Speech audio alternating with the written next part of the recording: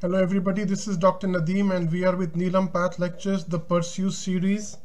As you are aware, all our lectures are available on YouTube. You can join our Telegram group where all the lecture related information is available. We also have a Google Drive where the PDF of all lectures are available and a master integration key which coordinates between Google Drive and the YouTube link. These are the disclaimers. And we are with phase 3, which is recorded pathology lecture. And today we have something very special. We have Dermatopathology Pursue 26U. And the topic of the day is something very interesting, benign melanocytic lesions of the skin. And to talk on that, we have Dr. Anand Bardia.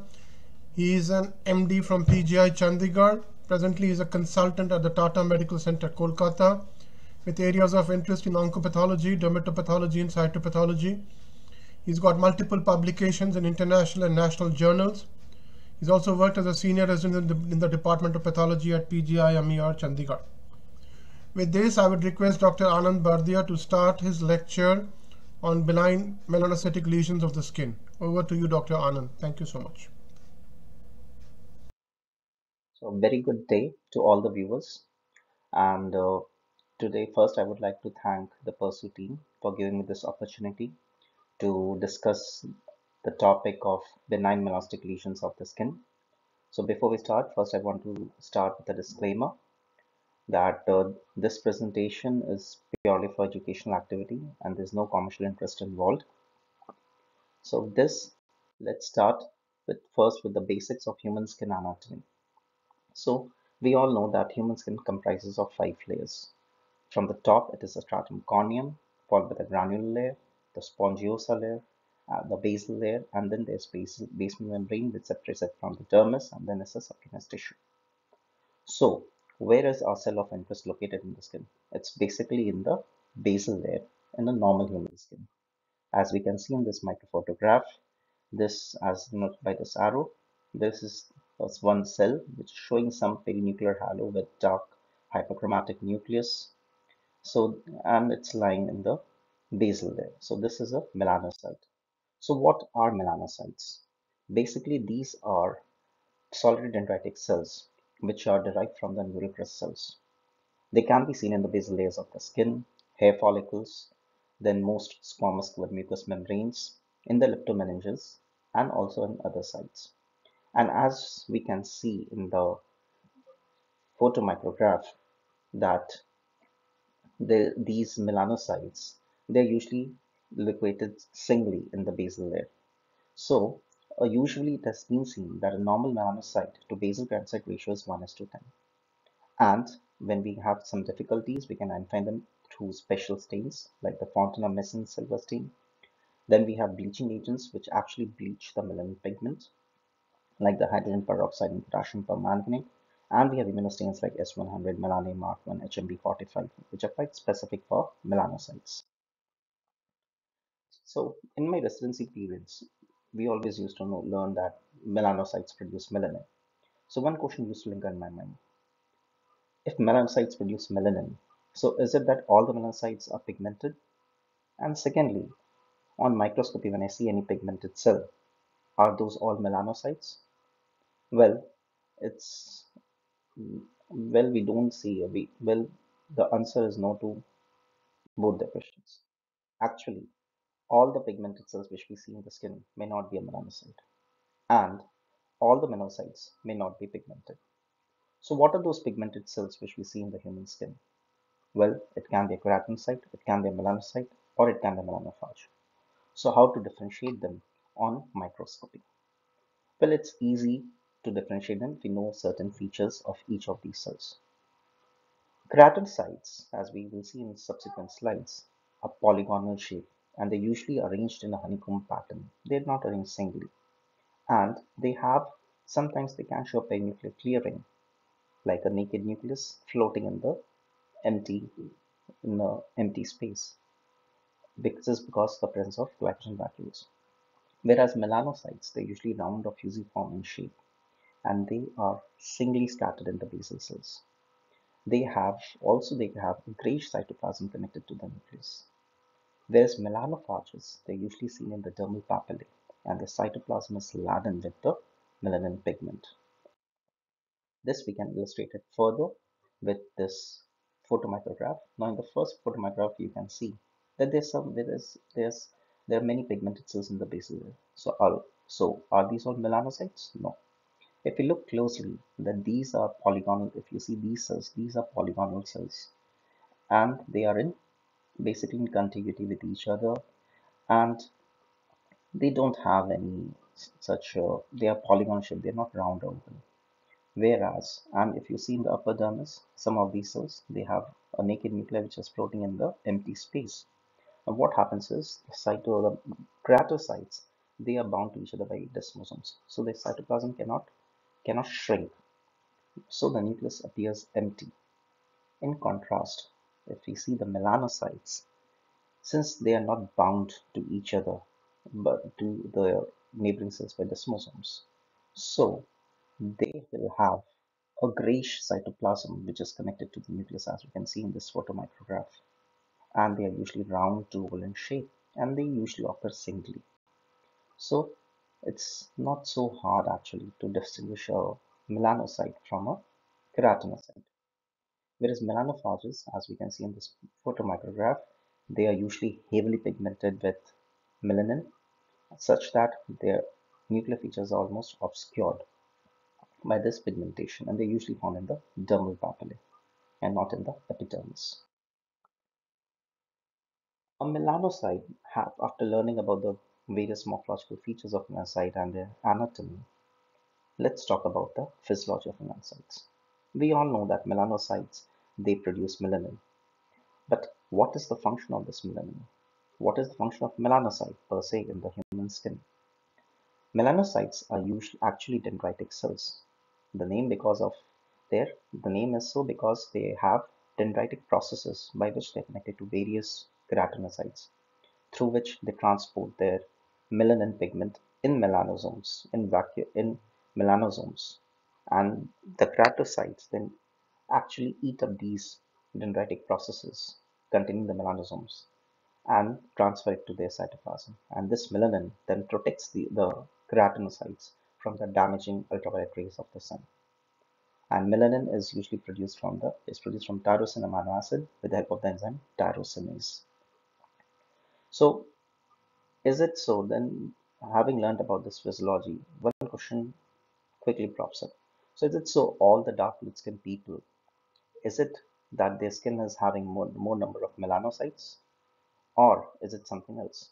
Actually, it is the rate of pigmentation of the melanocytes which differs in various races, and due to which we get different skin color and tones.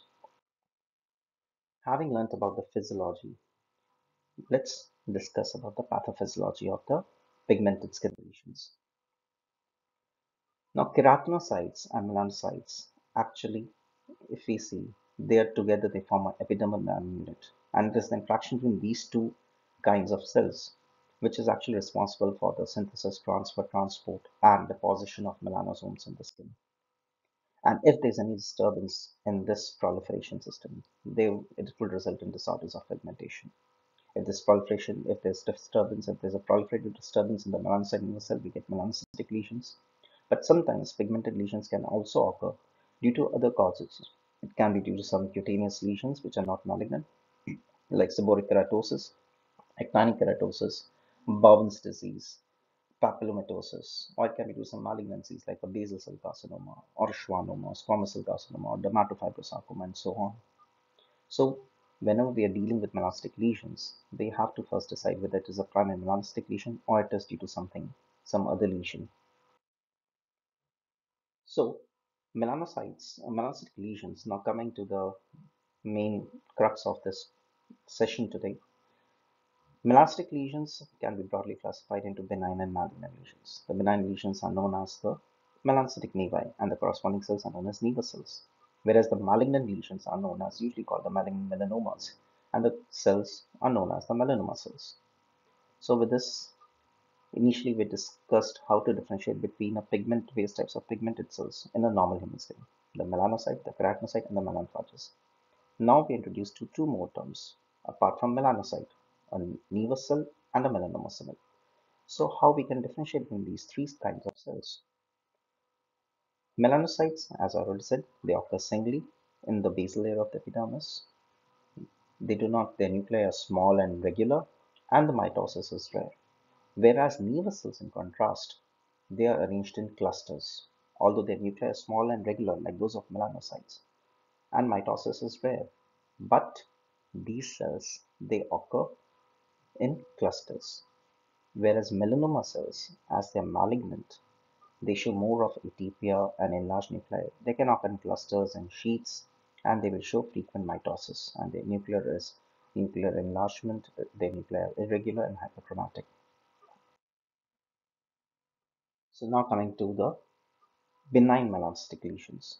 Now the benign melanocytic lesions can be broadly classified into four categories. Lesions with basal melanocyte proliferation, melanocytic nevi, dermal melanocytic lesions, and atypical neomelanocytic lesions, and the malignant melanocytic lesions.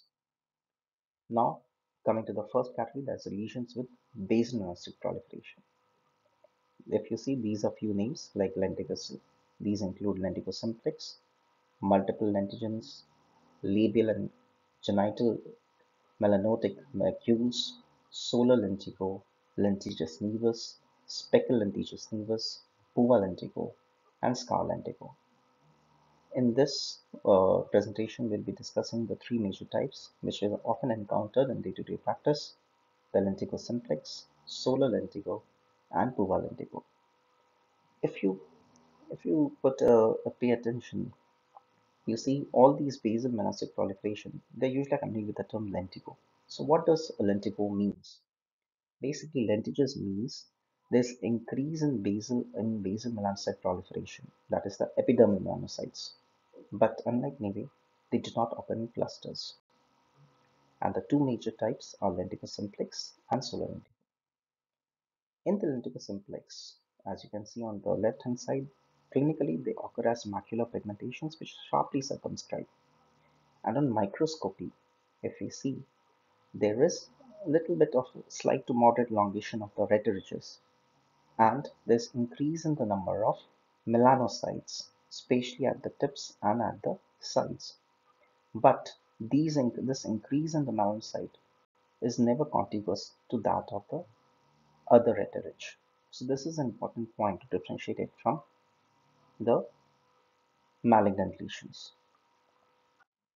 Whereas in solar lentigo, as we can see, there's more prominent elongation of the red ridges such that they assume a club-shaped or a tortuous bulbous shaped appearance, and they can often show budding appearance, and they are heavily pigmented at the tips and the sides. But again, over here if we see that there is no contiguity between the melanocytes of the two red ridges.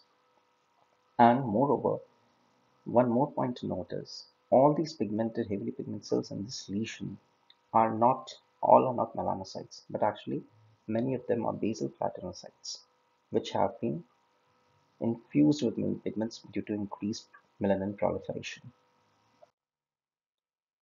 And puva lentigo, sometimes we can see in patients who have been treated with solar and ultraviolet A radiation, and especially in the sun-protected sites such as the buttocks, we can see an increase in the number of melanocytes. But with these melanocytes, they have a little bit of enlarged nuclei and can show mild atypia. But nonetheless, these should not be confused with a malignant melanoma. Having discussed about the basal melanocytic proliferation, where we just see an increase in the number of epidermal melanocytes, now we come to the actual benign melanocytic nevi, where there is actually a clonal proliferation of the nevus cells. And this is basically a mixed bag, where the nevi have been classified according to the level of skin where they are found. Like if they are found at the dermoid junction, it is termed as a junction nevus. If it if it is at the only confined to dermis, it's an intradermal nevus. If it is involving both the dermoepidermal junction and the dermis, it is known as a compound nevus. Then we have some nevi which are having special characteristics. and so they have been named accordingly, like the deep penetrating nevus or the balloon cell nevus or the halo nevus and so on. Then we have a special category of Spitz nevus. Apart from this, we have pigmented spindle cell nevus and the congenital nevus. So let us discuss them one by one. So junction nevus, if we see clinically, they appear as a lentigo. They are sharp circumscribed macular lesions, macular hyperpigmentations, and they can occur at any age and can occur at anywhere on the body surface. And with time, these junction nevus actually mature into compound nevus and then ultimately to an intradermal nevus. So this is a junctional, and in this microphotograph we can see there's proliferation of melanocytes, but it is limited to the dermoepidermal junction, and these melanocytes, they occur in clusters. And if we see, there's a symmetry maintained in the lesion. If we give a closer look, we couldn't see any ATP in these cells. There will be no mitosis, would be rare if it occurs. So these features indicate that it's a benign lesion, and the characteristic present location of these cells make it a junctional nevus. Compound nevus, on the other hand, has a more elevated appearance and is usually seen in children and adolescents, and they appear more tan or dark brown in color. And as the name suggests, it's a compound nevus having both the junctional component and the intradermal component. But the symmetry of the lesions will be maintained. And they also show maturation because they are quite extensive lesions. So they will show maturation from top to bottom. In the top, in the upper dermis, the papillary dermis, we see round epithelial melanocytes. As we go down, these melanocytes become smaller in size, resembling a lymphocyte. And as we go further down, these can appear fusiform shape or a neuroid shape, which are sometimes called as type C melanocytes, melanocytic or nevus cells. Now, this is a photomicrograph which shows, as we can see, there's proliferation of the melanocytes, and it is involving showing both the junctional activity, and if we go further, it will be a intradermal component also. If we see at the low power, we can see that the symmetry will be maintained, and these lesions, if we can see, if we, in the top, the first, second photomicrograph, we can see these lesions, these melanocytes, they are round epithelioid in shape. As we go further down, they become lymphocyte-like. And then as we go further down, as we can see over here, they assume a spindle-shaped form. Coming to intradermal nevus, whereas these nevus, clinically they appear as moles, so they can protrude from the surface, and they are sometimes called as papillaceous nevus. As the name says, the nevus cells, they are confined to the dermis, so we do not find any junctional activity in these lesions. And these cells demonstrate maturation with depth. On microscopy, we see the proliferation of the melanocytes as nevus cells, and they are arranged in nests or cords, and the deeper part they may show neuroid differentiation. So as we can see in this photomicrograph, we see a proliferating lesion which is confined to the dermis. There is no junctional activity, and it is going deeper into the involving the subcutaneous tissue also. And we can see the melanocytes, they are arranged in clusters, in nests, or they can be in cords. And if we see deeper down, they are assuming a neuroid or spindle appearance. Coming to another category, that is the deep penetrating nevus, also known as plexiform spindle cell nevus. So these nevus, they're usually compound type, and so these nevus, they are usually compound type of nevus, and they are usually regarded as a part of congenital nevus. Now, on microscopy, these nevus, they have a characteristic V-shaped appearance with the tip pointed towards the dermis. So these need to be differentiated from the nodular melanoma. And how to differentiate them? Let's see on the microscope. So on this loop, if we see, what we can see is a V-shaped lesion is there, and we can see they are scattered pigmented cells throughout the lesion. If we go on a higher power, we can see that these are actually melanocytes which are arranged in clusters and in nests. and they have both junctional activity as well as the dermal component.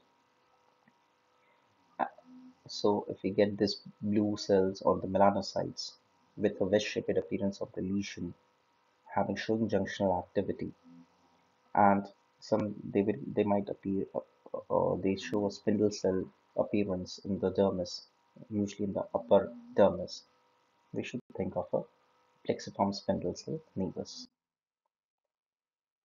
The next is the special category that is a balloon cell nevus. As the name suggests, balloon cell nevus will show presence of ballooning of the cells, where the cells get enlarged and they have abundant clear cytoplasm. And if it is more than 50%, they are termed as balloon cell nevus. So balloon cells are not specific for a balloon cell nevus. Only if they are more than 50%, they are given a special term that is balloon cell nevus. So these balloon cell nevus, if we see why there is clear cytoplasm, is it due to lipid? No, there is no glycogen, there is no acetyl-nucleopolysaccharides. So all these stains would be negative in the balloon cells. So what is the reason for the clear cell appearance? It is because these balloon cells, they show they are actually these are formed actually to progressive enlargement of the melanosomes in these melanocytes, and ultimately this is followed by destruction of the melanosomes, so they have an empty appearance. And these balloon nevus, cell nevus, has to be differentiated from other tumors which show clear cell morphology. The most prominent among them is the clear cell hidradenitis. And even when we have come to the diagnosis that it can be a balloon cell elastic lesion, there is a variant which is known as a balloon cell melanoma. So we have to give a closer look if there's any ETP or not. If you find nuclear ETP with mitosis, it can be a balloon cell malignant melanoma. This is a photograph of a balloon cell malignant melanoma, which I put for comparison. Coming to other part, halonevus, also known as Leukoderma acquisitive centrifugum. Now, halonevus has been given the term halonevus based on its clinical feature. These nevus, they characteristically show a melanocytic ring around the melanocytic nevus, and clinically they have to be differentiated from a Meyerson's nevus, which also shows a halo, but that is an eczematous halo. And these halo nevus, they also have a characteristic morphological feature. If we can see that there is a dermal proliferation of the nevus cells, but they are heavily infiltrated by chronic inflammatory infiltrate, which can be lymphocytes or plasma cells. But as we can see, there are pigmented cells also in between. So if we see scattered pigmented cells along with lymphoplasmatic infiltrate, one should think of a halonevus. The next one in the discussion is a persistent melanocytic nevus or a recurrent melanocytic nevus. Well, as the name suggests, these nevus, they occur in recurrence to some prior lesion. Basically, nevus, this is usually seen nevus which have been inadequately excised. So what happens is there happens to be a scar formation, and on that scar, that nevus grows again. But when this recurrent nevus grows, it acquires certain other features which are not seen in the primary nevus. So what are those features? Clinically, we can see a scar tissue on which there is a nevus growing, on which there will be macular hyperpigmentation.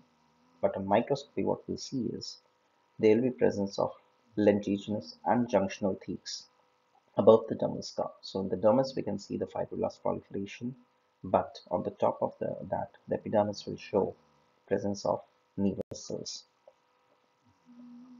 And these melanocytes, they are more reactive HMP45 in recurrent lesions than the original ones.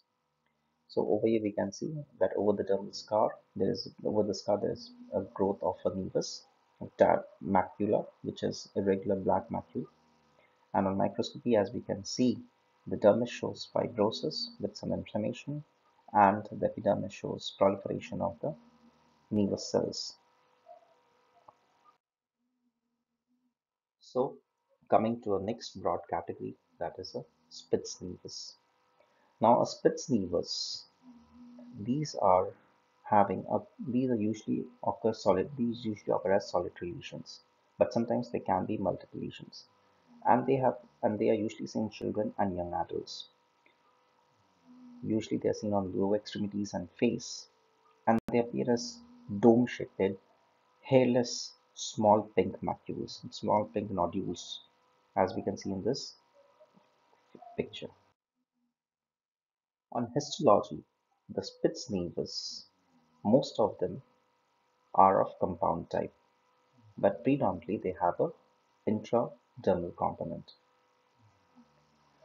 So, what is so characteristic about the Spitz nevus?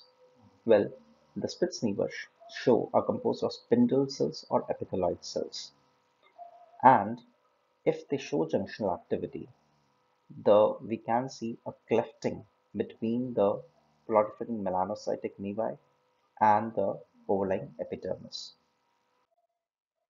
They can have several variants, like the atypical Spitz nevus or a halo Spitz nevus if there is lymphoplasmacytic infiltrate. It can be a desmoplastic Spitz nevus, where we can see the stromal desmoplastia and some atypia, a plexiform nevus, where the Spitz nevus, where they can see spindle-shaped lesions, or if they start showing atypia with nuclear enlargement and increased mitosis, it can be a malignant Spitz tumor. So how to differentiate? Now this photomicrograph, as you can see, in the first, this is a low power. We can see there's a symmetrical lesion, which is with proliferation of the melanocytic nevi, showing both junctional as well as intradermal component. Now, when we look at these melanocytes, if we see, they have a typical enlarged nuclei with abundant eosinophilic cytoplasm, prominent nuclei and abundant eosinophilic cytoplasm, as we can see over here. But in spite of this angry looking, they do not show any pegytoid spread, and there's very little pleomorphism. Apart from this, they have one more characteristic feature which is often seen, is they have deep eosinophilic cytoplasm, and sometimes they can show multinucleation, and they often show these eosinophilic globules which are known as cheminobodies. These these usually do not, and on empty stain, they appear a little slightly bluish gray in color. So these are the cheminobodies. So what are the criteria for Spitz nevus? Well, there are some major criteria and there's some minor criteria. The major criteria include the symmetry of the lesion should be maintained. The cell type, is it an epithelioid or a spindle-shaped lesion with maturation of cells, absence of vegetoid spread to differentiate from malignant lesions, and presence of cheminobodies. There are minor criteria like the junctional cleavage, superficial multinucleate nevus cells, perivascular inflammation, but absence of nuclear pleomorphism, atypical mitosis, vegetoid spread, superficial and low mitotic activity. So what are the features which we look for to differentiate a benign Spitz nevus from a malignant Spitz nevus? Well, these are some of the features. Their malignant Spitz nevus usually should have a diameter of more than 1 centimeter. They can show potential ulceration with lymph node metastasis. There's absence of vertical maturation from type A to type C cells. They have a fascicular cell growth pattern with cellular discohesion, and they show moderate nuclear pleomorphism with mitotic activity in the deeper dermis. They can extend into the subcutis, and they have pushing margins. With this, we come to another category, that is the Reed's nevus or the pigmented spindle nevus. Well, they are well circumscribed lesions. They appear more like a papule, usually occur in females, young females, and in thighs. And if we see, as the name suggests, they are pigmented with there's a symmetrical lesion which shows proliferation of nevus cells and having both junctional activity as well as intradermal activity, but it is usually limited to the upper dermis. And we can see spindle-shaped cells in between the derm and the upper dermis. With this, we come to our next. This is congenital nevi. Well, congenital nevi, they're usually found in newborns and infants. usually on the scalp or in the lower extremities, and they are solitary lesions. They are, well, some of them have tried to classify them according to the size, like smaller is less than 1.5 centimeter, medium 5 to 20, and larger ones has more than 20 centimeters. But usually these lesions are less than 10 centimeter in diameter. Well, the congenital nevus can be junctional, compound, and intradermal type. And the very characteristic feature of congenital nevi is they tend to extend around the nerves, blood vessels, and adnexal. And the melanoma, and even if they transform into melanoma, it usually shows a very less aggressive growth pattern. So if you see on the clinically, they appear as a pigmented or macular hyperpigmented lesion with a mammillated surface. And if you see on the microscopy, we see there's a symmetrical lesion which is showing both junctional and terminal component. And if we have a more look at these lesions, they will show maturation from top to bottom, like type A to type C melanocytes. And if we have a look, these nevi, they usually have a tendency to extend around the nerves and the adnexal structures, and it trickle in between the collagen fibers also. Like this is a erector pili muscle, and we can see the melanocytes trying to extend around it as well as a little bit into the erector pili muscle. But these are not melanomas, and this is the character feature, and sometimes they will also show some myxoid degeneration also. So when all these features are present with appropriate clinical setting, then it's actually a congenital nevi, and we have to differentiate it from a melanoma. So after I've completed the melanocytic nevi, coming to the dermal melanocytic lesions. Well, dermal melanocytic lesions usually arise due to arrest of migration of the neural crest cells to the epidermis. So when the neural crest cells, when the melanocytes from developing from the neural crest cells, their progression or migration is arrested in dermis, they proliferate in dermis and give rise to a lesion. And these are known as dermal melanocytic proliferations. Well, they have characteristic names depending on where they occur and at what age they occur, like the Mongolian spot, nevus of Ota, Ito, Hori, dermal melanocytic hamartoma, phacomatosis, pigmentovascular that occurs in the eye, cutaneous neoplastic hamartoma, blue nevus, or blue nevus like metastatic melanoma, and malignant blue nevus. So we'll discuss some of these lesions.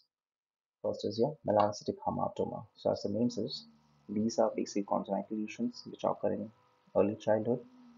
Usually they affect the females in the Asian population, but sometimes these can be familial, as we see in Mongolian spots. They can appear as diffuse blue or blue-gray macular patches, and on microscopy they show diffuse dermal proliferation of the pigmented dendritic cells. And they can involve deep soft tissue and bone. They have an excellent prognosis except if they undergo malignant transformation. And some of them can associate with other melanomas also, like nevus of Ota is associated with the meningeal melanocytoma, and 25% of these cases undergo malignant transformation. So Mongolian spot, well, these appear as blue-gray patches. Usually, they disappear as the child grows, and usually they are located in the sacrococcygeal region or in the scalp or in the temples. And microscopically, we usually see these scattered melanin-containing melanocytes, which are oriented horizontally in the deeper part of the reticle dermis with few melanophages. So this is a clinical picture of a melanocytic lesion. We can see the sacrococcygeal region, blue-gray patches, and microscopy will see the melanocytes in the dermis. So this is a typical Mongolian spot. Coming to the nevus of Ota or nevus of Ito, well, these are dermal melanocytic proliferation, which appears blue, dark brown, or macular area of pigmentation. And whereas the nevus of Ota is termed when it affects the ophthalmic and the maxillary division of the trigeminal nerve. Yes, I2 occurs in the supraclavicular region and the deltoid region. And microscopically, these occur as nodular diffuse collections of melanocytes, which are scattered in the upper parts of the reticular dermis. In contrast to Mongolian spot, these hyperpigmentations do not disappear. So this is a clinical picture of a nevus of aorta. We can see this blue-gray patch, which is seen around the periorbital area and the conjunctiva. So this is one microphotograph of nevus of aorta cells. We can see this deeply pigmented melanocytes, which are present in the deeper dermis. Now coming to blue nevi. Well, blue nevi, they occur in the mucus, mostly in the skin and rarely in the mucous membranes. There are three common types. One is the compound blue nevus, other is the cellular blue nevus, and the third one is the combined nevus. In addition, sometimes these blue nevi can undergo malignant transformation, where it is known as a malignant blue nevi.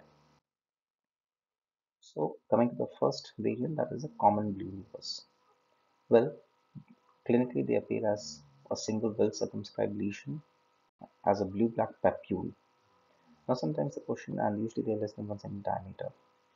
Now sometimes you must be wondering why we say it blue nevus, because it appears blue, but melanin is actually brownish in color. So why it appears blue? Since these lesions are located deeper in the dermis, in the deep dermis, so because of the tintal effect, these actually, when these melanin pigments are viewed from the skin, they appear blue in color, and hence the name. So what we get in the microscope. So this is a clinical picture of a blue-black papule, which is characteristic of a with a characteristic blue-black papule less than 1 centimeter in diameter. That is a blue nevus. So in microscopy, they have, if you see on low power, you'll see that there is some prominence of dermal collagen, and in between we can see some pigmented spindle cells, which are actually the melanocytic nevus cells. So this is the characteristic of blue nevus. They are usually, again, if we see, these are actually a little bit of a deep dermal lesions showing more of a sclerotic background, and in between we can see the pigmented nevus cells in between these dermal collagen. And this is a characteristic of the common blue nevus. Well, this common blue nevus, if it shows some dysplasia, small dysplasia, or a little bit of less hyperpigmentation or melanotic blue nevus. Sometimes can be compound. Usually they do not show junctional activity, but sometimes they can show. And there's another variant of hypercellular blue nevus, and sometimes they can show a mild atypia. Some people tend to call it a blue nevus with atypia. Coming to the next part, that is a cellular blue nevus. As the name says, over here, although there will be some sclerotic background, but comparatively it would be less, and there will be more cellular proliferation. We tend to see more of melanocytes. It usually occurs between the ages of 10 to 40 in the buttocks, lower back, and scalp. Usually they are 1 to 2 centimeter in diameter. And on histopathology, if we see, they are very pigmented. They are heavily pigmented cellular tumors. We can see cellular islands along with some loosely aggregated spindle cells or epithelioid cells. And melanophages with abundant melanin can be seen, but this is usually seen in between the islands or at the periphery. And these lesions, they usually extend into the subcutis. They are not associated with any overlying in situ melanoma, and mitosis is less than 2 mitosis per square millimeter. Again, they can also have some variance depending on what type of cell is present, whether it is spindle, shaped, or it is epithelioid. It can be alveolar type or a monophasic type or a permelanotic cellular blue nevus or an atypical cellular blue nevus. So if you see, this is a microphotograph. On low power we can see a wedge-shaped lesion which is very cellular if we see, and there's some pigmented cells at the periphery, and if you see they have a dumbbell appearance at their margins. So whenever you get this dumbbell appearance, a wedge-shaped lesion with some pigmented cells, the first thing you should come into mind is a cellular blue nevus, and their very close DD. They have a very close DD is a pigmented dermatofibrosarcoma. So how to differentiate between these two? It's simple that this, if we see the presence of this dumbbell-shaped lesions and if we see this epithelioid nature of cells and if they trickle in between the dermatofibroma, in between the dermal collagen, then these are characteristic features of a cellular bleeding vessel, and this is how we can differentiate it from dermatofibrosarcoma on microscopy. Of course, we can stain with HMB45 melanine, which will further confirm our melanocytic nature of these lesions. So histological indicators. So what are the indicators by which we should be looked for in a blue nevus to detect a malignant transformation? If there's dense cellularity with clonal architecture like large round cells and increased nucleotidemia, increased mitosis, necrosis, presence of lymphocytic infiltrate, these are indicators of a malignant transformation. But when caveat is there, vascular and perineural invasion can be seen in both types of lesions, and it is usually seen in many benign nevi also. So with this, we come to an end of this session, and these are my references, and we'll talk about the malignant lesions and the dysplastic lesions in our next session. Thank you.